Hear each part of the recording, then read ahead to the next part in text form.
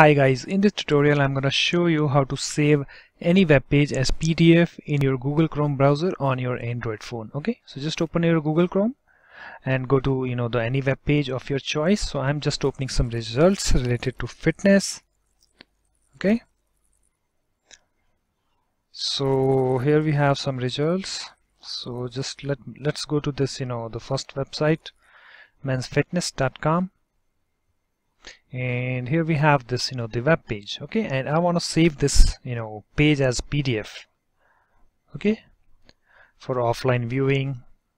Okay, so guys, so you just need to click on this three dots over here, click on this share the link, click on this print link, and here we have, as you can see, it's preparing the preview. Save as this the PDF. So it's generating the preview, so you need to wait a little bit.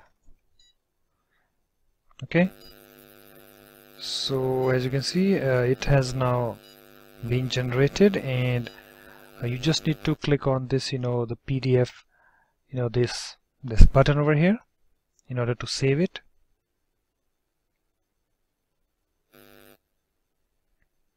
And here you can give the name of your choice. I'm just taking as default. Click on the save. Okay guys, so it's now saved, and let me go to my the downloads. Okay, you need to go to your downloads. So in downloads here I have this mensfitness.pdf. So if I click to open it, as you can see, it's saying can't open file. Okay, so you need one app in order to read this PDF. So you just need to go to the Play Store, and here you need to type in the search box Adobe Acrobat Reader. Okay, so here we have. So just click on this install, this button, click on accept. As you can see, it's downloading. It's a 16.50 megabytes in size. So you just need to wait a little bit. As you can see, it's installing, and after that you just need to go to your the PDF file in your downloads. And if I click to open it, as you can see, it's Adobe Acrobat Reader.